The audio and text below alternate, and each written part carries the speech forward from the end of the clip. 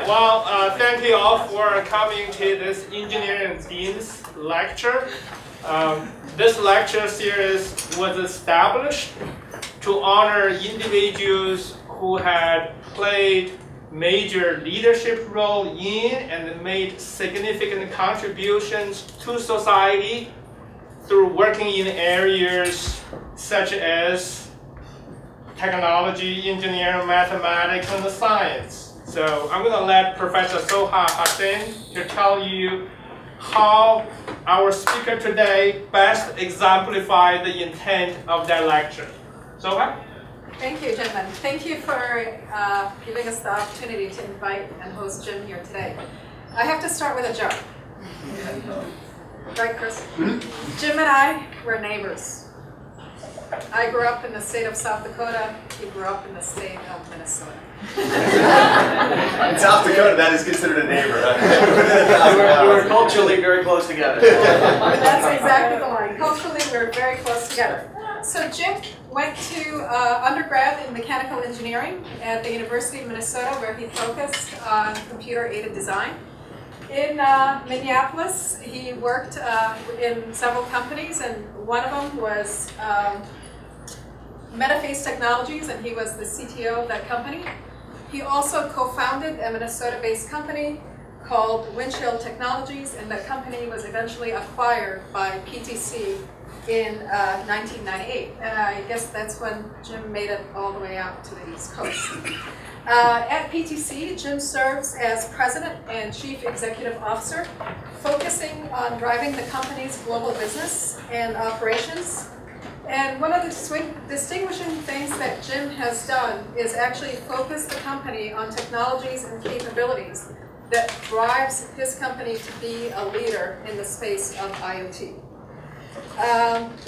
For me, I've gotten to know Jim's work through some work that he has published in the Harvard Business Review, and students from my Internet of Things class have come in contact with those articles.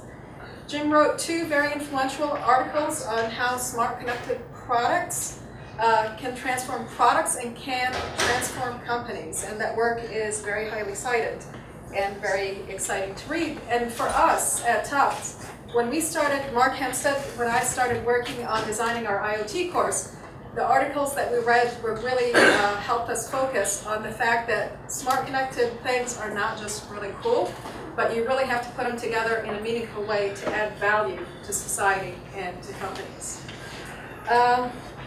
Jim has received many awards.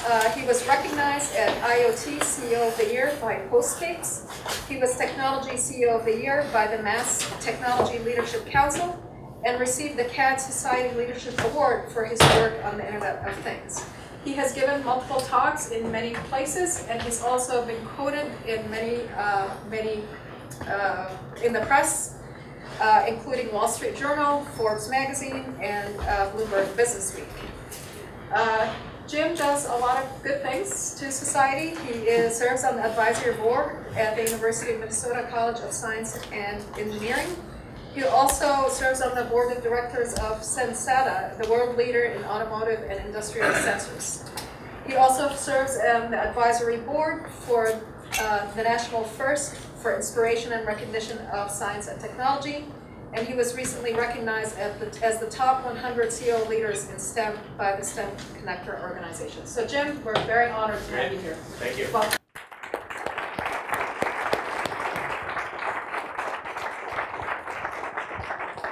Well, that was quite an introduction. You didn't miss anything, so that was great. All right, well, thank you all this morning for this chance to come and talk to you about what I'm working on, what our company's working on, and what we're thinking about, because we think we're at a pivotal moment here. Certainly in the world of manufacturing, because of a kind of whole new concept of products, but these products, of course, get deployed into medicine, into agriculture, lots of different places, and we see profound implications. So if I just start here, the basic concept of the two papers I've written with this other professor from Harvard is that products are changing, and it's changing the value chains of companies who both make the products and then who operate those products, and it's causing everybody to kind of step back and rethink what are the new possibilities. Now, before I go into it, I was asked to tell you a little bit about my story. how I got from farm boy to CEO. So I was born in rural Minnesota, where there really were just very small towns, very small schools. My graduating class was 65 students, for example, in high school. I grew up on a dairy farm. First was born on one, and then later, as a teenager, worked on others. But I think that became my maker lab because I was exposed to so much equipment and so many problems, and I knew all about why an engine wouldn't start when it wouldn't start, and how to rip it apart and put it back together, and so forth. So this combination of being good at math and science and having some mechanical aptitude landed me in a mechanical engineering program. Now along the way, I got to like computers, and in fact, some days I thought maybe I should be in computer science because I actually liked that so much, and it was a nascent field then as compared to now. Like floppy disks actually existed and were floppy before they were smaller and not floppy anymore. But I decided to focus on this intersection of engineering and computers, which of course led me to things like computer-aided design. I also, by the way, met my wife at the University of Minnesota.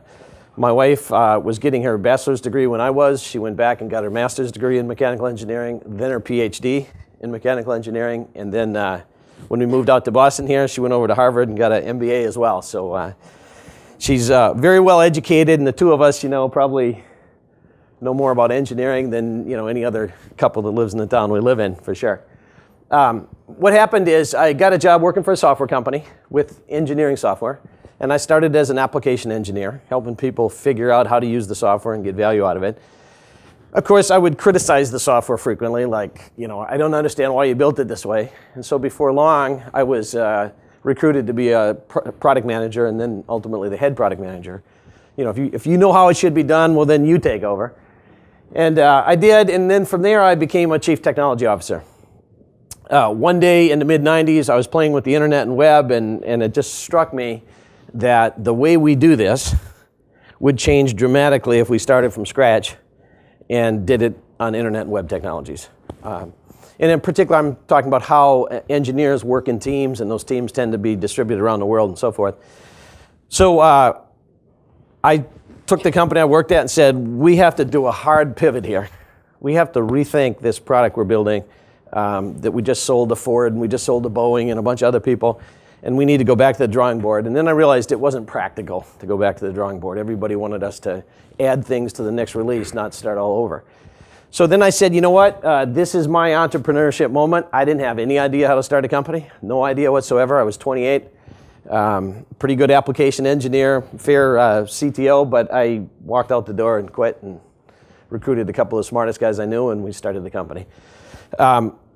I could probably write a book about all the mistakes, but nonetheless, in the end, this company is very successful, and this year we'll do $600 million in revenue in that technology I started way back then. It came to be that I was acquired by PTC, a Boston-based software company, formerly known as Parametric Technology Corporation. We invented 3D CAD with a famous product called Pro Engineer 30 years ago, now known as Creo. PTC acquired this company, and I stayed because my business was booming and I was committed to it. I became the CTO of PTC, and then the COO, and then ultimately the CEO back in 2010. It's been a good ride. Some amazing things have happened since I've been the CEO. The market cap of the company has quadrupled. We're a public company. So we're now worth about $5 billion, about 6,000 employees around the world. Work with 30,000 manufacturing companies. So the who's who of the manufacturing universe, from Toyota and Hyundai to Airbus and Embraer to you pick any industry, John Deere and Caterpillar. I could bounce around medical devices, you name it. So that's been a great experience. Now, I never really lost my roots. I'm still a farmer. Fed the cattle this morning. Turns out later I'm going to talk to you just briefly about how I'm in the process of connecting them to the internet for sort of a biology/technology experiment. I have two cows who are quite pregnant at this point in time, and kind of wish I had a better way of monitoring them and so forth. So that's a discussion for later. But anyway, there's my background, how I got from farm boy to engineer to CEO of a fairly good sized company. Okay, now everybody makes fun of me at work. In fact, there's a magazine called CEO Magazine, and they ran a spot on me, and And one of the photographs that was in the article ended up getting edited a little bit, and somebody had the cow in there photobombing and so forth, so it's just for fun. Okay, so back to what I've done. I worked quite a bit with this professor, Michael Porter, a very famous professor from Harvard. I met him years ago when he used to be on our board of directors before I was the CEO. He and I got to know each other and then stayed in touch even after he retired. And we wrote 2 articles. Kind of was almost like one very long article if you put them together. But the first article was about how the nature of competition is changing, that this is a very disruptive technology and it'll change the way companies compete with each other. And then the second article we wrote was to talk about how it will actually change the work of companies and actually their org chart, their structure of companies will change because the old structure doesn't really make sense in the new world. So I'm going to tick through those 2 articles just at a high level and then tell you a little bit about the third one we're working on, which we hope will be published in the next couple months, which is the human experience. Because in the first 2 articles we argued that physical and digital are converging, but then we had the observation, but the way humans engage these converged products generally is either purely physical or purely digital, and maybe the human experience will change here too. So we've done a lot of work, particularly in this field of augmented and virtual reality, which I'm going to give you a peek into as we get into it here. So let me start at the beginning of the first article, and I brought this fun little prop. This is a smart connected tennis racket from Babolat. Pretty much feels like any other tennis racket. But if you look down the bottom, there's a port to plug in the battery and so forth, because there's a little battery and a circuit board inside the handle here. And in fact, there's a 3-axis accelerometer and electronic gyroscopes. You're getting X, Y, and Z forces in attitude, pitch, and roll motions. And that's basically all you're collecting. There's no sensors on the strings or anything. But by taking the hardware, the physical thing, adding the sensors and the software, and then communicating that up to the cloud. This, by the way, is a Bluetooth device. So it goes from the tennis racket to the phone and from the phone to the internet. So by connecting that up to the cloud, we can then, in a database, gather that match, plus every other match you ever played, plus every other match that every other player played, and we can begin to run analytics. And analytics are important because most people can't divine much intelligence out of X, Y, and Z forces or attitude, pitch, and roll. It's just hard to get from there to good players and bad players, good swings and bad swings. So analytics can tell us that, and then we can use application platform to go build some applications. We might build an application for the player to do a self-diagnostic. We could build different applications, of their game, different applications for the coach. The coach is looking at a team, and he wants to compare the team members to each other, and possibly this player to their best competitor, and so forth. You could imagine the league, the sports center, many different potential interesting uses of what are fundamentally 2 sensors in the handle of this tennis racket. So I use this as an example to say the world of tennis rackets actually changes dramatically. In fact, for Babolat, this, as I understand it, was their first tennis racket. And if you could imagine the process of building tennis rackets before they were smart and connected, and then after they're smart and connected, it's radically different. Think of engineering goes from pretty basic mechanical engineering of a simple product to actually quite sophisticated engineering now, systems engineering, lots of software engineering here and lots more up in the cloud. We're going to have to figure out how to run a cloud infrastructure. Oh my God, a tennis racket company trying to figure out a cloud infrastructure? I mean, that's a big, big change. But suddenly now the vectors upon which we compete are very, very different. If you're comparing a dumb tennis racket to a dumb tennis racket, I'm not that much of a tennis player, I'm not sure how you really differentiate. I'm sure there are points, but they're pretty subtle. If you compare smart to dumb, it's radically different. You've just broken through a kind of a plateau, if you will, and gone to a new level in product differentiation. Now, whether it's a tennis racket or a piece of heavy equipment like John Deere might make, same story. So it turns out it's tennis rackets, it's appliances in your house, it's your car, it's your Tesla. I mean, all of these products now are being built in a very different way. And that's kind of the first point here, is that we're now crossing a line where there are fewer and fewer pure mechanical products. I mean, we've had pure mechanical products since man learned how to chip a stone to turn it into a tool or something like that. But just in the last Okay, 40 years if you go back to NASA, but if you really say, when did it hit mainstream? When could you buy something like that? You know, it's the last 5 years, really, that we have fewer and fewer mechanical products. Okay, so the basic concept here now is that the pipe of data coming at us is getting bigger and bigger and bigger. And this is not PTC proprietary data here, but there are comments like 90% of the world's data has been generated in the last 2 years. And what I'm saying is that IoT is a massive source of new data. If every tennis racket is streaming data at you, every smartphone, every chair, every light in the room, everything is streaming data at you, then you have more data than ever. And so I like to think of this as the pipe coming at us, coming back at humanity is getting bigger and bigger and bigger. And in fact, this projection says that by 2020, there will be 70 zettabytes of data. Zetta is 10 to the 21st. So think of that as 18 orders of magnitude more than a kilobyte, or 15 orders of magnitude more than a megabyte, and so forth. Lots of data. Now, one of the things we can do, and I described it in this tennis racket example, is we can parse that data a little bit to get down to what's interesting to know.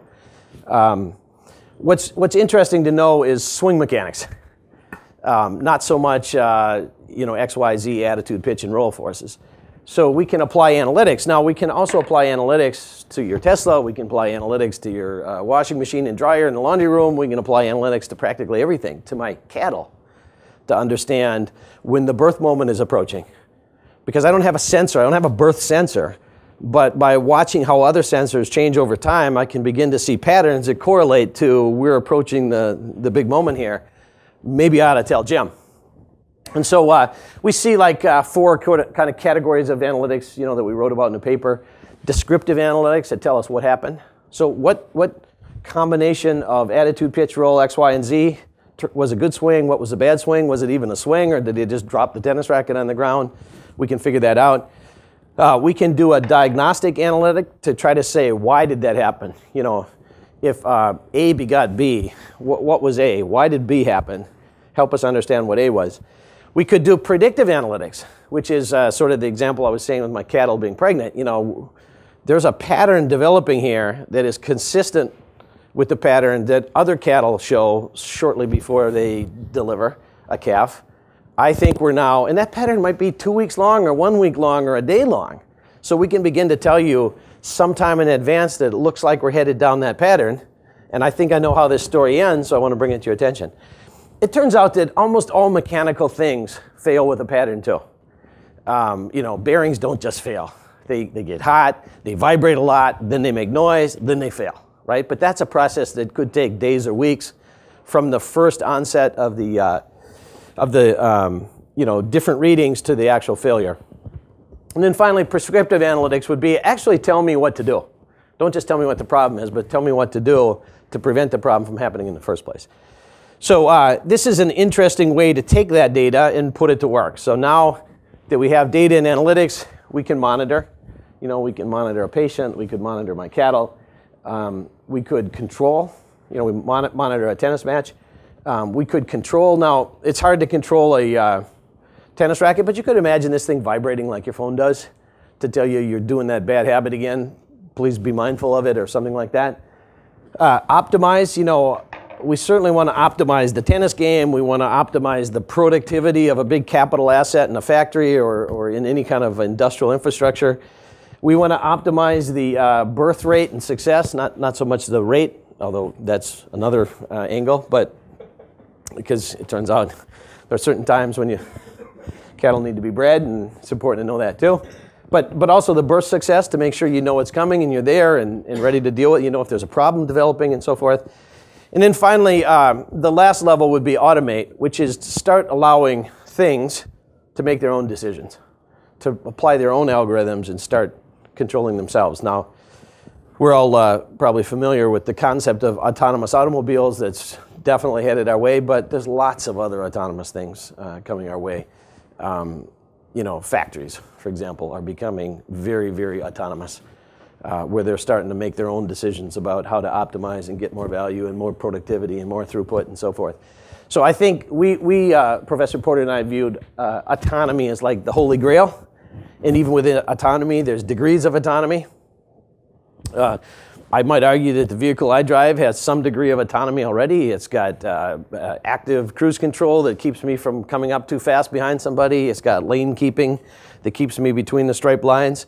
So it has a degree of autonomy, but I need to be ready to take over because the degree of autonomy it has isn't fully trustworthy yet. But nonetheless, it's already up there in the automate sort of category.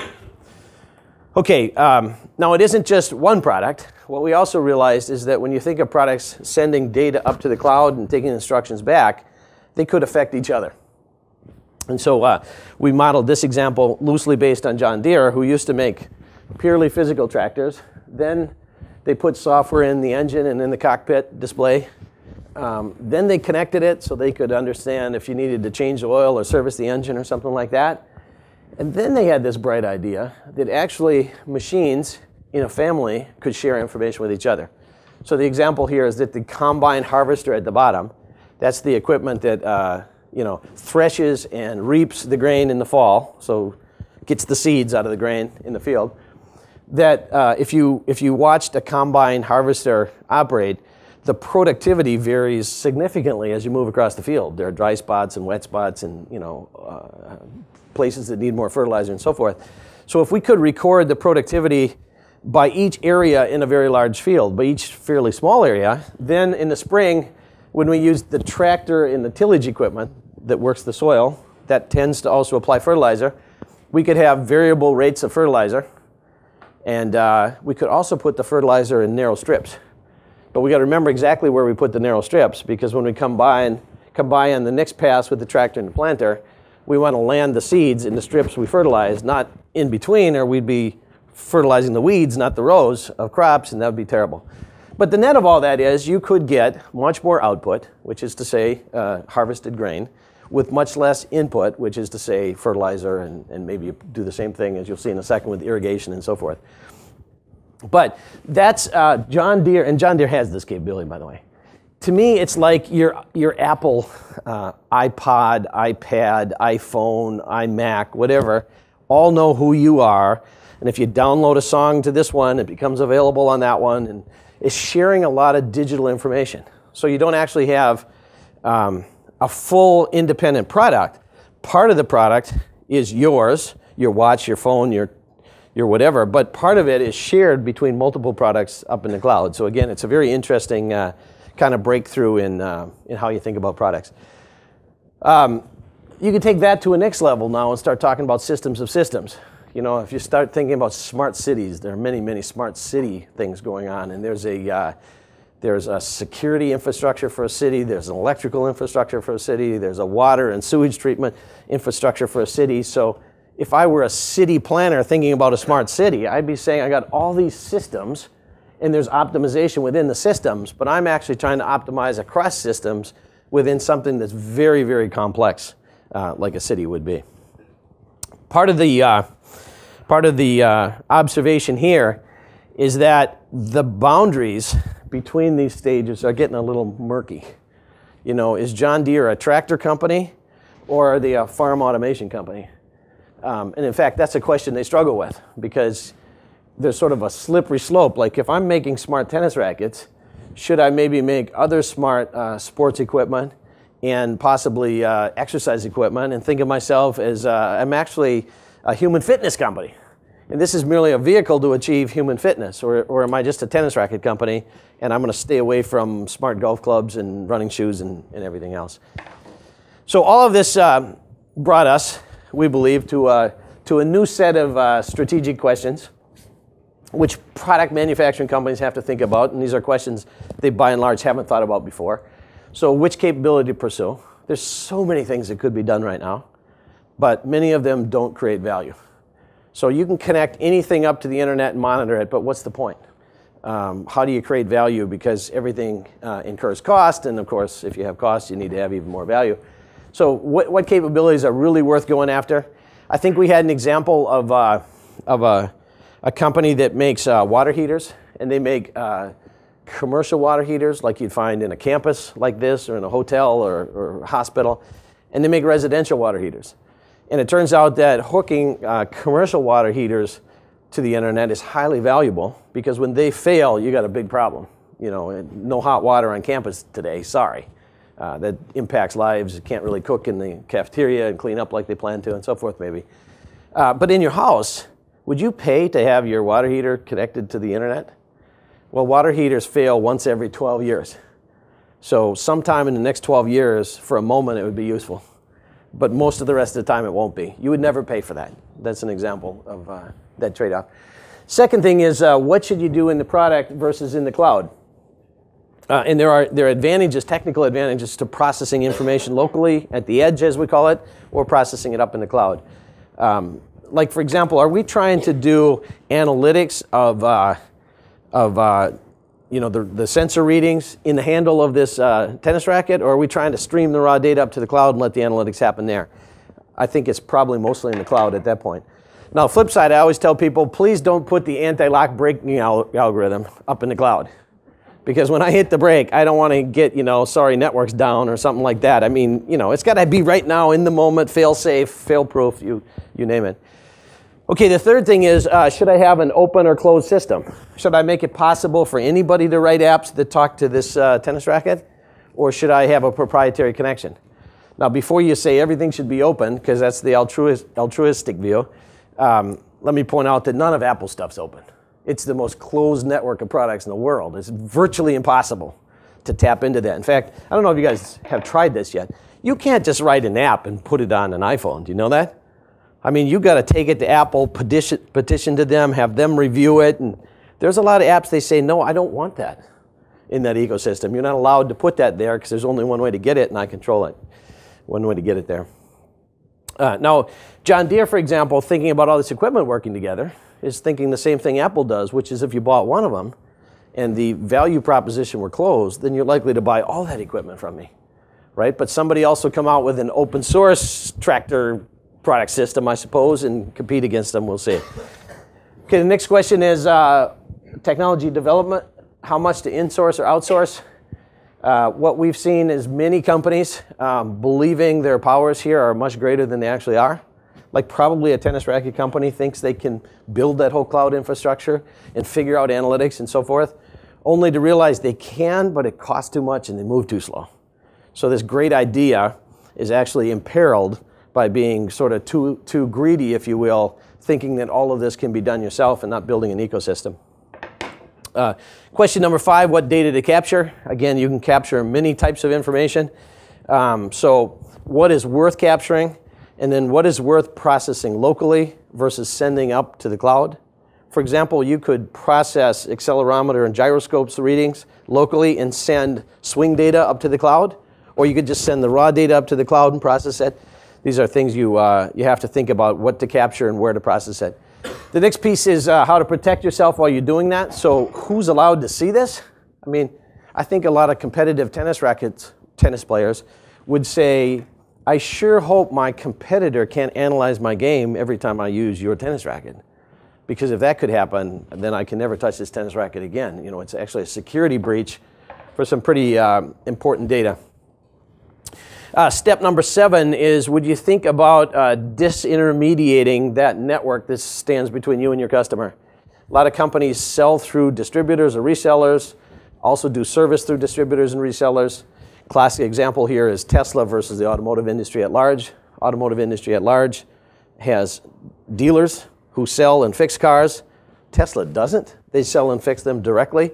Now, there are pros and cons to that, but for a lot of people, the problem is they have a dealer network today that they're dependent on.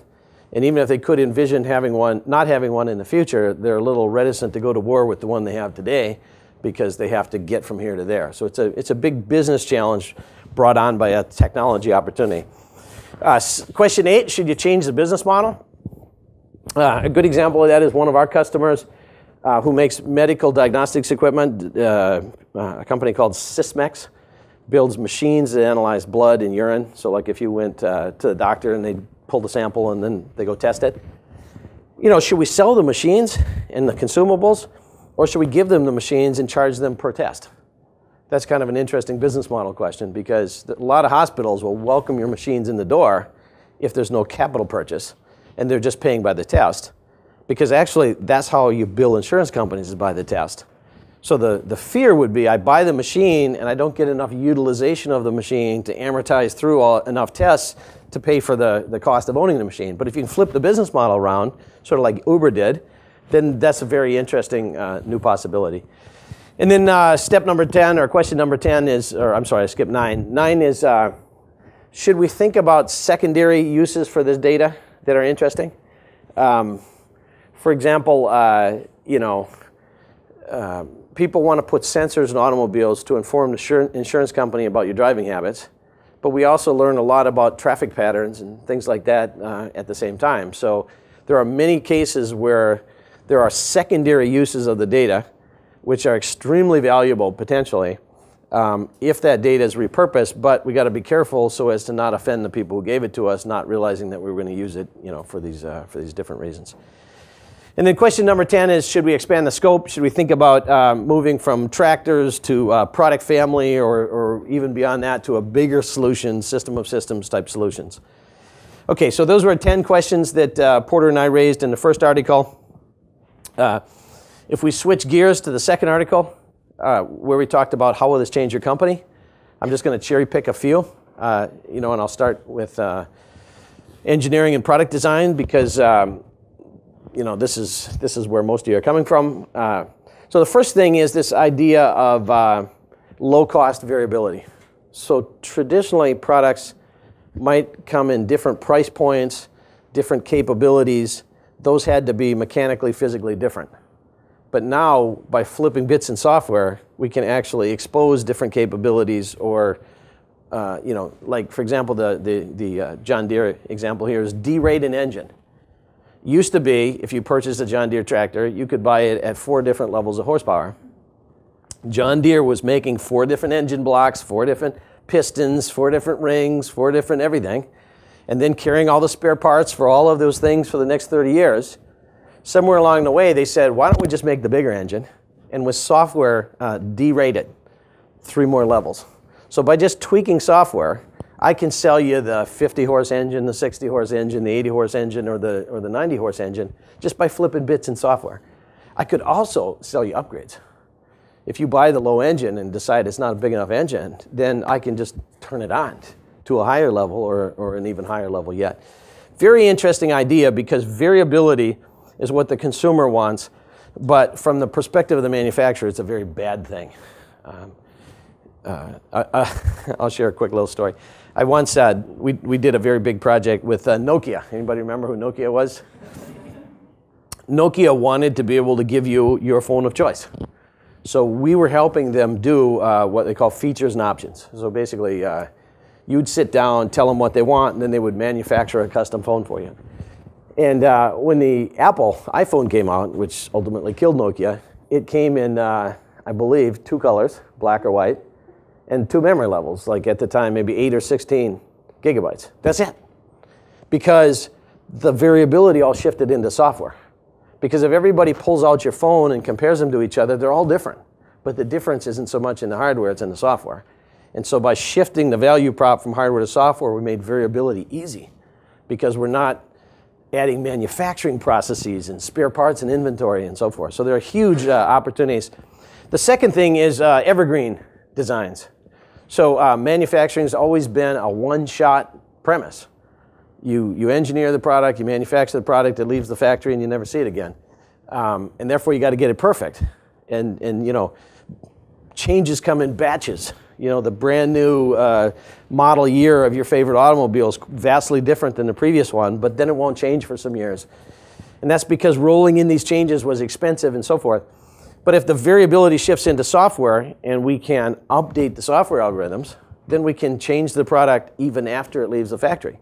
So the whole concept of discrete manufacturing starts to be questioned a little bit. Discrete used to mean there's a start to the process, there's an end to the process, you're done, okay, and now on to the next one. But when are you done with your Tesla? When are you done? Probably, it changes periodically. New features come, bug fixes, etc. It's never done. And so there's a whole new notion now of manufacturing processes being evergreen and things you can continue to change and improve. And now you start thinking about roadmaps as opposed to model years and so forth. The second example is new user interfaces, and that's not a particularly good one, but it's one from my house. I have a swimming pool, and when they installed it, they forgot to give me a control system. There was supposed to be a panel on the wall, to control is the spa on or off, is the cleaning sequence running, what temperature is the pool heated to, and do I want it on or not, and so forth. I said, where are the controls? And they said, oh, we forgot to install that. Now it'll be hard because in the meantime we've closed up the walls and so forth. Can you just use the iPhone app? And I said, okay, let me try it out. So that's not a particularly good app, but it's the only way I have actually to control my swimming pool. I don't have any other way. Kind of interesting that you can sort of remove a whole subsystem around that embedded control panel and so forth. And then the next thing I'd say about product design is this bicycle example. Boston and most every other major city now has these kind of bike rental things everywhere. And it just strikes me, if you look at those bikes, they're very different from anyone I ever owned. And that's because they're actually designed for a business model. They're designed for the idea that you're not going to own the bike. We don't need to make it sexy. We need to make it durable. It needs to be connected. We need to know where it is. We need to be able to load them and unload them easily as we're repositioning them. It's just a different design for a different business model. The function's still the same, which is take somebody from point A to point B, but the business model's completely different. So these were some examples of how engineers need to think differently, and there are many more. If we switch down to manufacturing, there's a lot happening in the world of smart tools and smart work instructions. This example is pretty crowded here, but it's an airframe at Airbus coming together. And it is a bowl of spaghetti when you're in there. And if your job is to run a cable harness from here to there, you got to take it through all the right nooks and crannies, through all the right lightning holes and so forth. Apply all the right fasteners. So using smart work instructions, we can take you to the right place. We can program your tool, tell you which fastener to drive, and then record in the quality database that fastener was driven and to what torque. Now we're building a quality record as we go. That's one example. There are many others. There is a whole new level of manufacturing automation happening in factories. In the US, we call it smart manufacturing. The Europeans tend to call it Industry 4.0. The Chinese call it Made in China 2025. But what's happening now is we're saying we could actually integrate across dissimilar cellular automation systems. So in factories today, when you buy automation equipment, it comes with a proprietary controller that controls that one piece of equipment. But we want to go up a level to the system of systems idea within a factory, and I want to be able to integrate to that proprietary controller and to that proprietary controller. And then I want to slap on a bunch of extra sensors.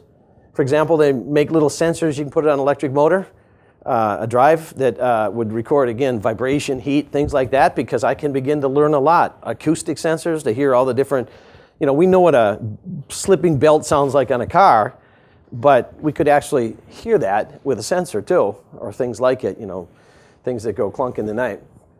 So there is a tremendous amount of things happening right now in factories. Just an explosion of people rethinking factory automation by taking it up a level and trying to make it across an entire factory, and then compare factory A to factory B and so forth. One project I'm working on, our company's working on in this area is Denso, which is the Japanese automotive supplier. They have a situation where, of course, they do a lot of production in Japan for the Japanese OEMs, but they do production around the world too, in Korea and the US and so forth. And they don't understand why a process in the Japanese factory starts here and gets better, but a process in the US factory starts here and gets worse. And they say, we don't understand, there's something going on, it could be cultural, whatever, but we don't have any data. So we want to censor everything up, collect a lot of data, and try to figure out why the processes in the US drift over time when in fact they tighten up in Japan.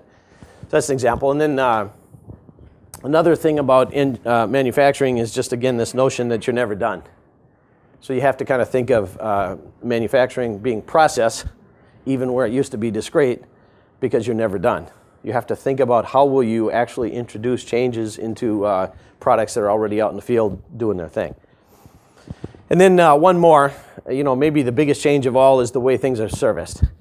In general, this notion of the industrial Internet of Things, when you put the word industrial in front of it, and by the way, if you look at many reports like that McKinsey's written, they'll say 94% of the opportunity is in the industrial world. Like smart homes are neat, they're fun, I have one, but they don't actually move the needle much.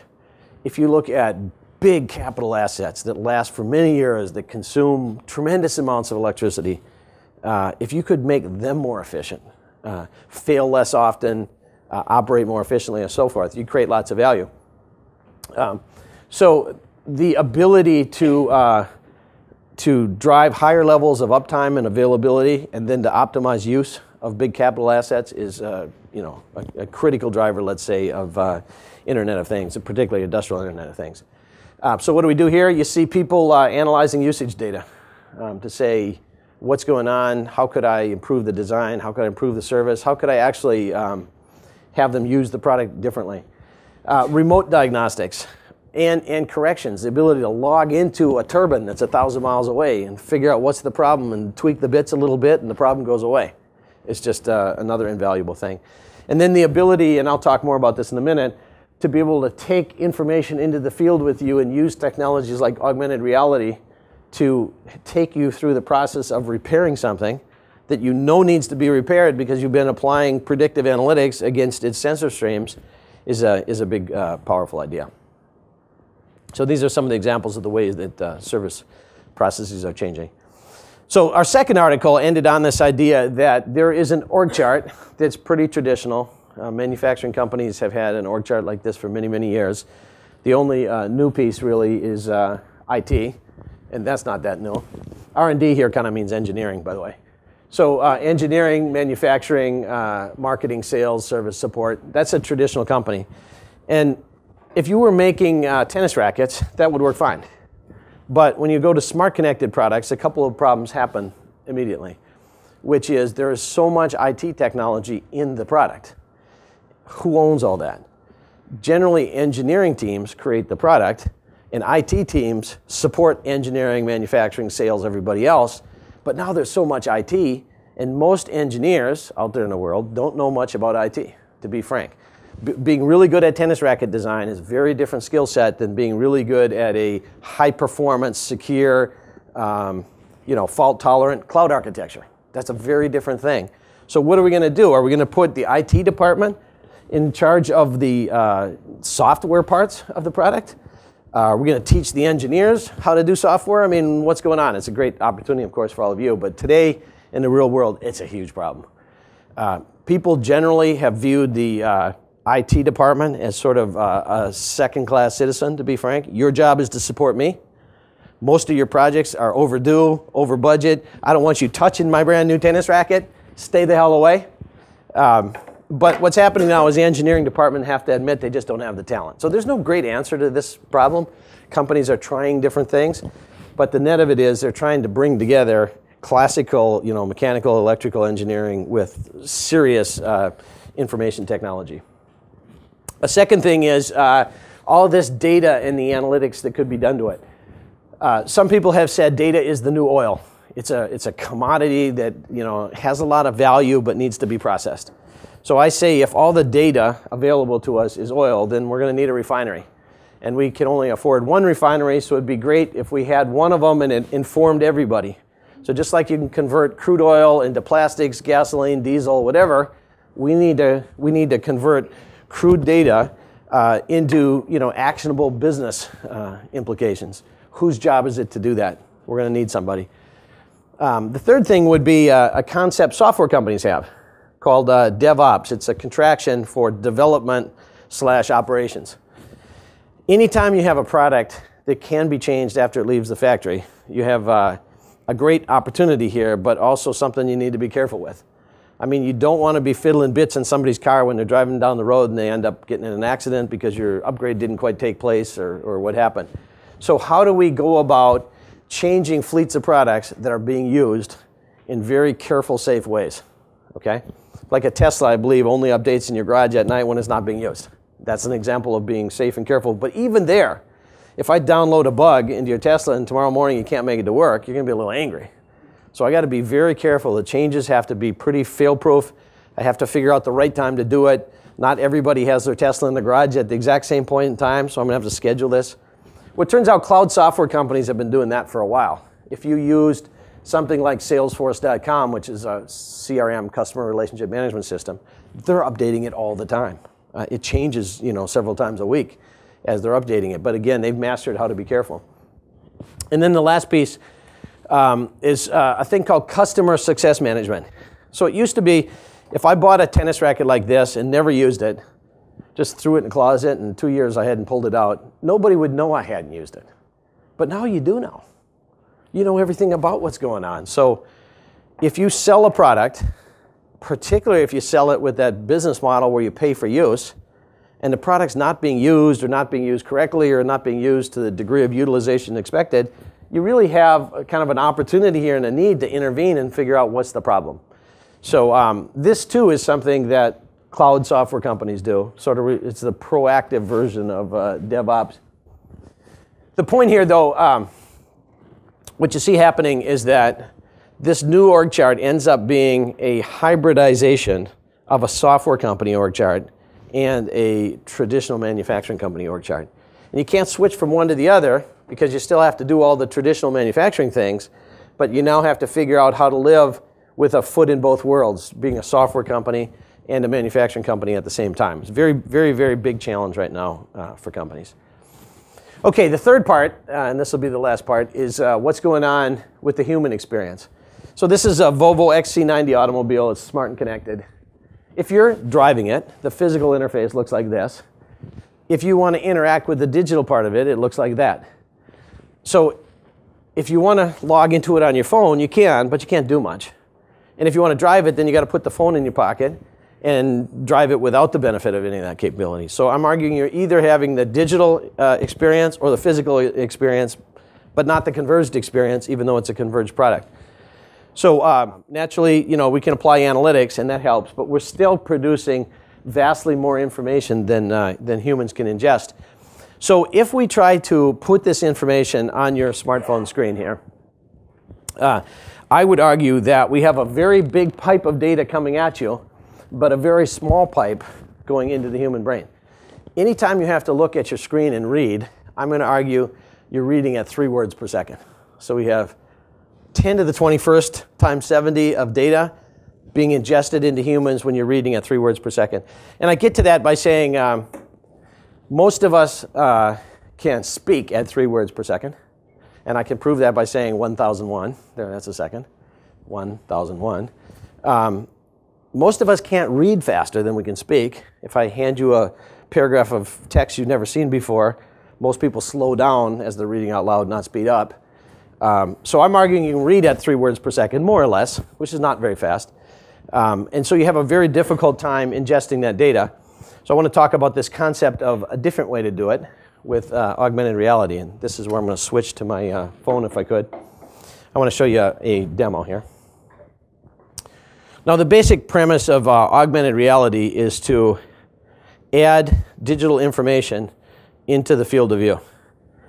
So I'm firing up my phone. I'm going to plug it in so you can see. And I'm running a piece of software. It'd be the same thing, just live. A piece of software here. Thank you. A piece of software that we call a thing browser. So if a web browser helps you browse web pages, a thing browser helps you browse things.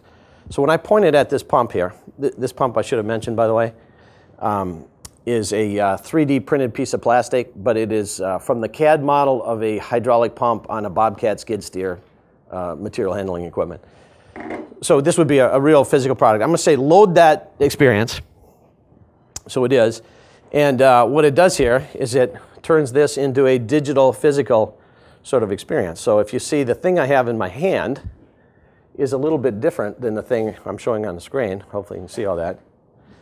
And because what I'm doing here is I'm capturing a video of it and then augmenting that video. So for example, I could say, go get some data from our business systems. Who owns it? Is it under warranty? What serial number? And so forth. I might jump to this third button and say, what's going on with it? And it's telling me here the sensor readings. Some temperature is 82, the RPM is 6.8, whatever, and the oil pressure is 4.2 or something like that. So I'm augmenting gauges onto the physical thing. Let me turn that off. I could say, show me how to take it apart. here's that bleed valve, and then if you watch the green bolts come out and the casting slide back, and then show me how to put it back together where the casting fits there and the bolts fit there, and there's that bleed valve, and then here's the hydraulic fittings. So that's an example of a service procedure being augmented onto it. And then if I jump to this I, the fourth button over, it turns out that this, because I said it's 3D printed, I'm turning on my X-ray vision, and I'm using the CAD model to see that this isn't a solid piece of plastic. There's a lattice structure inside. So it turns out that when you 3D print something this big, you don't want to make it solid because it takes too long, you're wasting too much material, and it's too heavy. Now, in the real world, this wouldn't have this lattice structure because it would have a subassembly of rotor inside and so forth. But anyway, I'm trying to show you here the lattice structure inside that model by simply positioning the CAD model of the lattice structure at the right place in the physical product. So that's an example of augmented reality. Just to give you kind of a visual introduction, if you've not played with technology like that before, if we could switch back. Okay. So the idea there is comes from the notion that a picture is worth 1,000 words. So I think most people would agree a picture really is worth 1,000 words. In fact, as a mental exercise, just imagine, you can do it or not, if you close your eyes, you open them up for 1 second, look at me and close them again, you'll see me, you'll get some information about me, I'm about this tall and I'm wearing a sport coat and so forth. But you also notice that there's a screen here and there, and that you're in a room and there are many other people in the room, and you think you recognize some of those people, you recognize what room you're in, there's things up on the ceiling, there appears to be a light source in the back from the window. I mean, your brain can take so much information in 1 second, which to me really is that picture's worth 1,000 words. If you could remember it all, it would take you at least 1,000 words to describe the richness of what you saw. Okay. So if you believe a picture's worth 1,000 words, then I'm going to argue your brain can process at least 60 pictures a second. And I say that because the monitor I'm looking at right now is running at 60 hertz, which means it's painting 60 pictures a second. And when any little pixel changes, I see it. I see which ones did change, and I see which ones didn't change. So now we're saying, wait a minute, 1,000 words, 60 times a second? That's 60,000 words per second as opposed to 3 when I was reading text. Now, if I'm looking at this screen, even while I'm watching a video here, moving pictures, I still see there's a room around me. So my peripheral vision is much bigger than the screen. I can actually see many, I did a quick math calculation, not sure I did it right, but I was looking for the equation of a hemisphere and saying if what I can see is a hemispherical view from the floor to the ceiling and left to right, I can see both of my hands right now while looking straight ahead, and I can do the same thing like that. My quick calculation, and I got to check this with somebody, is basically this screen is 1/400th of what I can see. So if I could actually watch 400 times more than 60 pictures per second, wow. You're now at 7.9 million times faster ingestion of data than reading text at 3 words per second. So where I'm going with this is we think that humans have a huge pipe if you can figure out how to tap into it. And that's the ability to process data that you instantly recognize through your peripheral vision without staring at it and reading it. If you could do that, then you're able to process incredible amounts of information. So this is how humans enter the picture, the world of physical-digital convergence, how we make it physical-digital human convergence. We take the screen, we don't hold the phone out here, instead we put it on our glasses, and you're probably familiar with a number of different manufacturers. The Microsoft HoloLens are quite cool, quite interesting, but there are others. And we're able to put information in your field of view without you even thinking about it. So I want to show you a little video here, conceptually what we're talking about. So this guy's an airplane pilot in a small airplane, and he's wearing Epson BT200 glasses. And I'll tell you what, this video, quite frankly, is a little bit doctored. It's not exactly what he sees. It's better than what he sees, because I have those glasses. They're not that good. Not near as good as the HoloLens. But what we're trying to do is bring information. Whoops. That's not what I wanted. Sorry. I was trying to turn the sound off. Can we turn the sound off? All right, it's fine. I'll just... So we're bringing information into his field of view. There we go.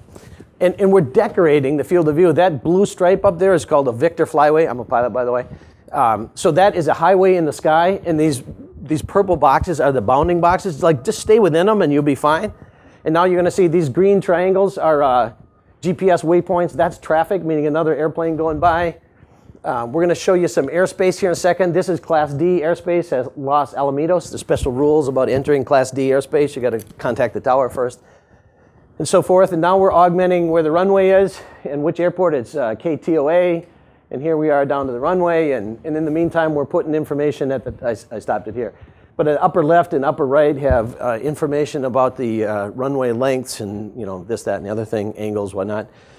So why I showed you this is it's the best representation I have that I can show you on a video of what it would mean to gather data from the world around you, run it through analytics, and then decorate the world around you so that everything you need to see, you can see without even thinking about it.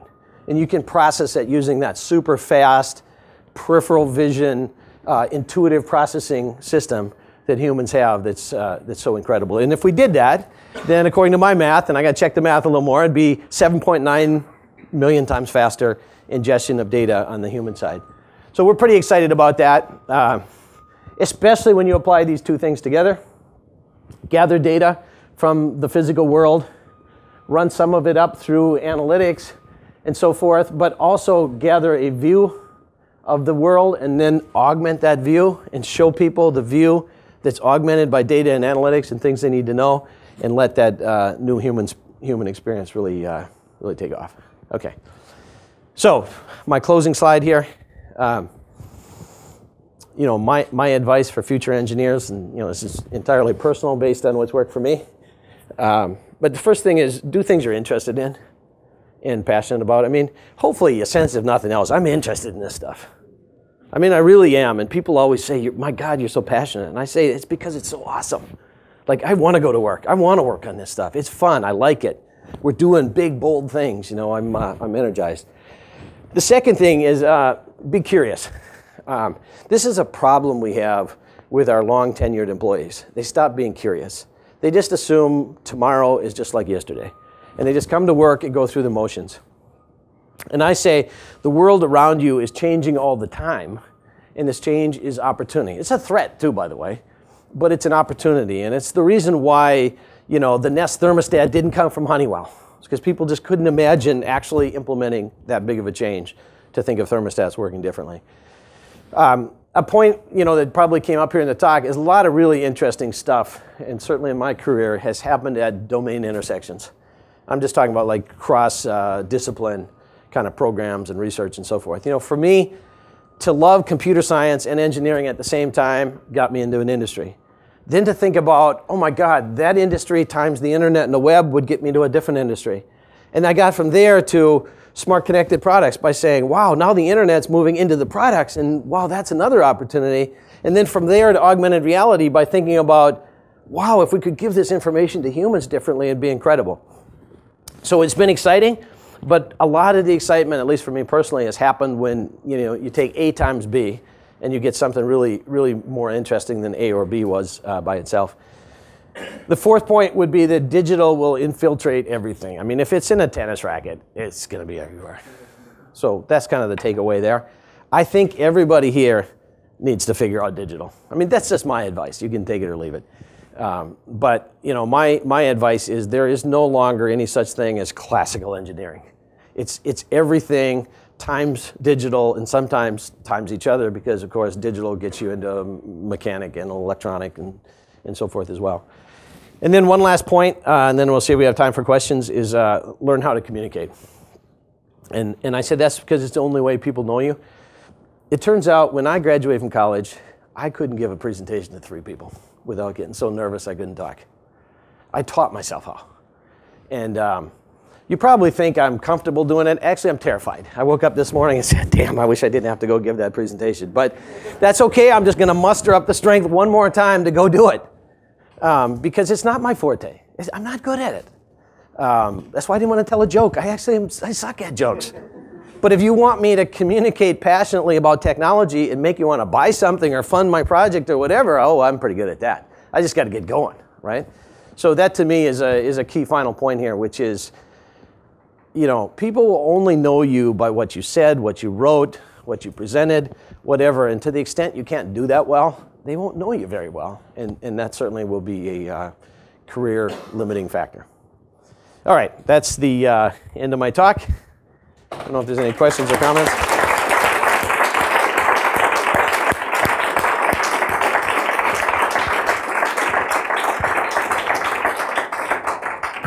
I love the augmented reality part. I can't stop thinking about it. But let's take some questions from the students first. Go ahead. So I got in trouble at a party over the summer talking about this stuff, like this kind of stuff, with my girlfriend's dad and another one, a gentleman around the same age as me. I was saying, wouldn't it be great if we could figure out a way to have self-driving semis, and we make them electric, we automate the process, cheaper, faster, you know, kind of all the things we talked about. And they got really offended by it. They said, oh, here's another engineer who's going to take away my job. You know, what if he's an Amtrak driver, so he's always, you know, driving the train. Yeah. And it really scares the heck out of them that they want to automate that position for all the reasons you stated. So it's like, also, I think it's really on the human experience, what we talked about a lot. Like, how can we incorporate that to a lot of people who didn't have that digital training, like never will. Right. You know, to also have them. Yeah, I mean, one of the things that the AR technology in particular does is it enables a lot of people to do things that they aren't otherwise equipped to do.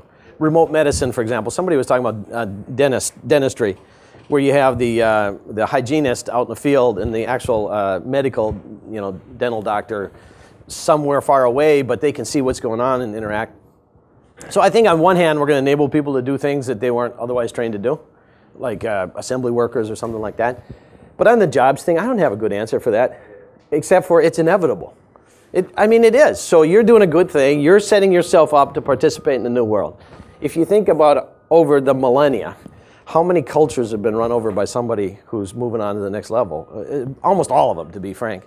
And the idea that we're going to keep manual jobs because we have a big pool of labor that likes to have manual jobs, it's just not going to happen. Those companies will go out of business. The proverbial buggy whips, you know, when mankind went from driving horses and carriages to horseless carriages, you didn't need a buggy whip anymore. You know, that's old story. I mean, you just can't save the buggy whip industry. You can't. You can retrain people so they can participate in the new industry, and certainly a younger generation of people can be smart enough to go into career fields that really take them into the future. But I don't have a good answer. I mean, you know, we can get into presidential politics or something here. There's no good answer. Go ahead. I was just wondering if you could comment about what you might see how this might affect the ownership model. I mean, just in terms of, like, for example, if John Deere sells me a tractor, and they want to put the biggest motor in there and I pay the smallest price, they probably aren't going to be happy if I turn it on to bigger motor version. I also rely on all of the cloud services that, you know, that they're there tomorrow and the next day and the day after. So I'm not even sure I really own this tractor anymore. I might just be using it. Yeah. Well, they won't let you change the horsepower unless you hack into it, which maybe you're capable of. But let me just say, in general, this idea of paying for the use of the product rather than buying the asset of the product, you know, some people call that the sharing economy, of course. And there's a couple of things that really happen potentially with the sharing economy approach. One is the total demand goes down because we have many assets that are very poorly utilized. I mean, that's the Uber story, is that the average car sits parked 23 hours a day.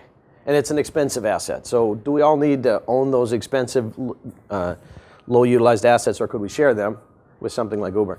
The second thing, though, that's very interesting, and you should think about this, is the whole onus shifts back to the manufacturer. I'll give an example. If let's take John Deere. It's not a serious example here in this case, so far as I know. But if I sold you tractors, and those tractors break down occasionally, and I have to send a technician out, and he's going to sell you some replacement parts and so forth, a lot of the times the back-end service generates vast amounts of revenue and profit. So the fact that your product fails occasionally, you know, I apologize a lot, but I'm making a lot of money fixing it, so I kind of leave with a smile. But if you didn't buy it, if every time it fails, it's on me because now nobody can use it and they can't pay me because it's not working, then I would completely change the engineering approach. I would say we got to make tractors that don't fail. And then we have to use analytics to understand when they would fail and to intervene and keep them from failing, because whether or not the asset is utilized now is my profit.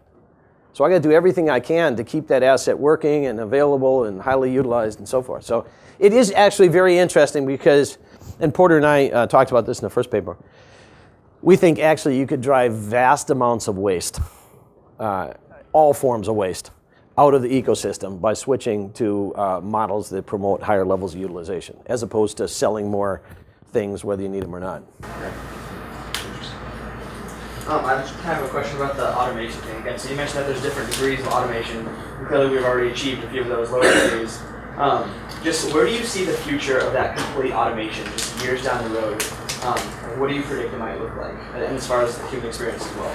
Yeah. Go ahead, Ron. Not even sure where to start with that one. I mean, I think it will get us, it will take us a long time to get to the point where we have semi-trucks that don't need drivers or even cars that don't need drivers and so forth. Because there are flaws in most of the automation approaches today, which actually aren't funny at all if taken to scale. You know, like my truck does a good job of staying between the lanes until I get on a piece of new highway where it hasn't been painted yet. And then I die if I'm not ready to grab control, right? So it's those kind of things that there are too many end cases. And in fact, on the human experience things, one of the things in this third paper we're studying is fundamentally what are humans good at and what are machines good at. And it turns out there's one flaw in machines which to this date has not been well solved, and that is they can't deal with novel situations. You know what I mean? As long as you're driving and the road's striped perfectly, my system works fine, but you get to the point where it's new pavement or I'm on a gravel road or, you know, oh my God, I don't know what to do. The algorithm wasn't programmed for that. Humans just make it up in a pretty good, fast way. Machines can't. So I think anytime you need creativity, ingenuity, exposed to a set of circumstances for the first time, we will struggle to automate it to the point where a driverless vehicle can, you know, solve that or something like that. I think it'll take a while. But I also think there's a good chart out on this that I think maybe ZF did, ZF/TRW, which said that they took autonomous vehicles and they broke it into 6 levels of autonomy, right? In the example I described with my vehicle is like level 3 of 6. You know, 6 means the human can go to sleep. The vehicle's doing everything. But I think that's, in my view, that's quite far away. Let's, for the interest of time, if you have questions, you can come down and talk to Jim. But let's thank our speaker and thank you for a wonderful talk. Great, thank you.